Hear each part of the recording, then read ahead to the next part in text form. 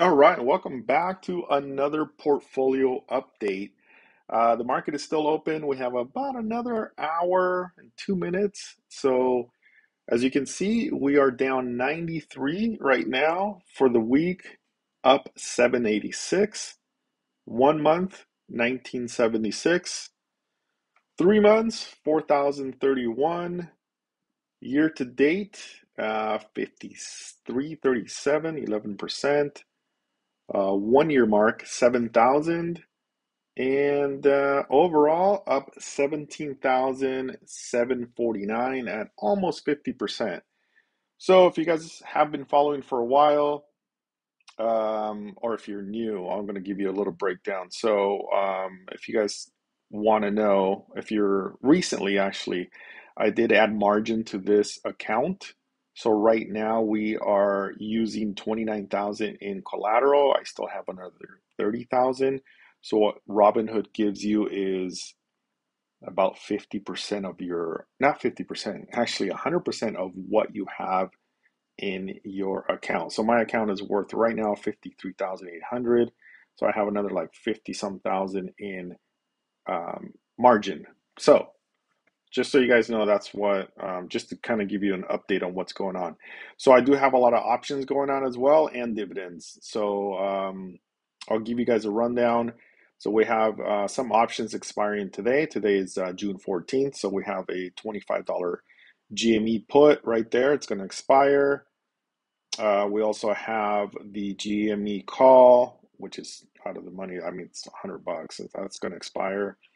And AMC is going to expire, and that's it. And for next week, I have a Tesla put, Robinhood call from a long time ago, and the GME down there. That one's been getting rolled a lot because I sold it before all this GameStop craziness happened like a month ago. So I've been trying to roll it so I can get more money out of it at the end. So if you don't understand that, I can explain it. Just let me know in the comments. And also in the comments, I do options, and a lot of you have been asking if I can make a video on options. I did a few years ago. I'll link it on the first comment. I'll pin it so you guys can see how and what I do with my options. I do basically just I sell cash secured puts, so I have to have the money, or covered calls, I have to have the shares of the stock. So I'll put a whole video on there. It's like 18 minutes long. I kind of go into detail of what I'm doing, mostly the wheel strategy. I don't get into the other stuff, which I need to learn.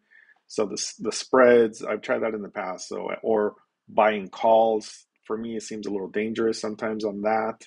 So I try to stay safe. This is my safe way of doing options. It's not a lot of money, but I still make positive money on it. So I'm making money. I'll show you guys the details. If you want to go, I don't know how Robinhood does this with options. I don't know if this is 100% accurate. It's actually probably what it's what I'm holding plus what I've made. So I don't know how accurate this is, but it's showing a positive number. So I think it's okay. It's good. So we're up 26, 28. So in the candle, the latest one here at the end, that's because of today. This one, I don't know how this is probably on what I'm holding, how it's behaving, I guess. So that's options, but I'm going to break down everything real quick on the update. So what I'm going to do here is show you guys everything that's been going on in my account for the month of June, so you guys can see what's up. So to be transparent, in the past, I was adding money every week. I've stopped for a few weeks, and I'm going to try to do it with options. Since I have margin now, I'm going to try to sell options and just earn more money that way. But I'm still going to be adding my own cash. I just haven't in a few weeks. So if you guys are wondering what.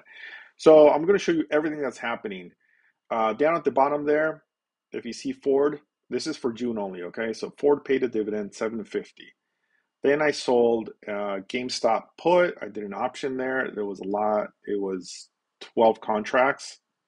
So I used the margin account money for this. So I made 1104. Then a few days, was that the same day? Did I get out the same day? It looks like it. Okay, I don't even remember that one. So anyway, I exited that position. So it was 1104 positive, and then I paid 732. I keep the difference. Then I'm gonna keep going. So I sold an AMC call, made $13. Then JEPI paid a dividend, 62 bucks. JEPQ paid another dividend, 1664. Just ignore the canceled ones. Those are I'm trying to get in or get out. Then I sold another put of GameStop, made 360 right there, and this was 15 contracts, so made 360 bucks. Then Unilever paid a dividend. Microsoft's Yield Max ETF paid another dividend, 243. TSLY paid a dividend, 36.82. I bought a few more TSLY, and the reason is to average down. So I'm not trying to pick up too many. I picked up three, so that's minus 44. Exxon paid a dividend. Then I bought some Realty Income, one of my favorites, bought 2 shares.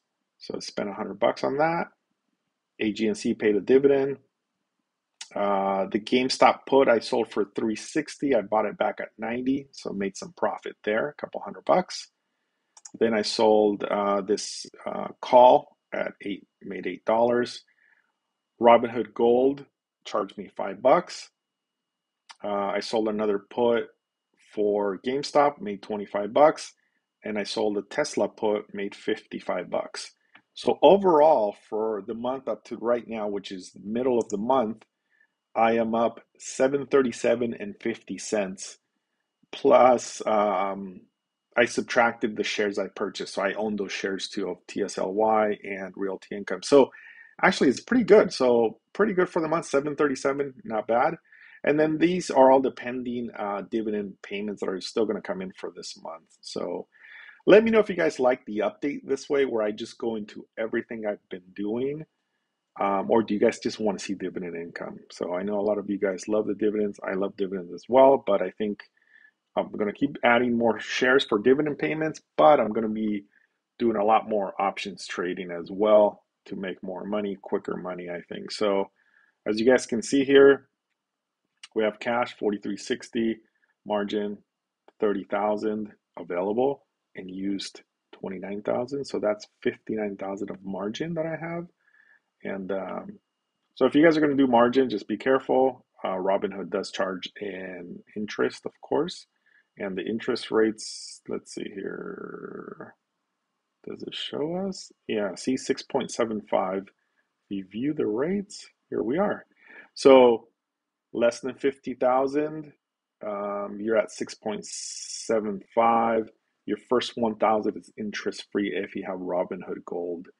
Um, if you guys want to join Robinhood, I do have a link also as well in my description, but no big deal. You guys don't have to do that. So that's what's going on. Hopefully this is a good update. I'll scroll through so you guys can see what I'm holding. I've been trying to clean the account and add companies I like, get rid of the ones I don't like. I'm keeping money in cash because it's paying an interest as well.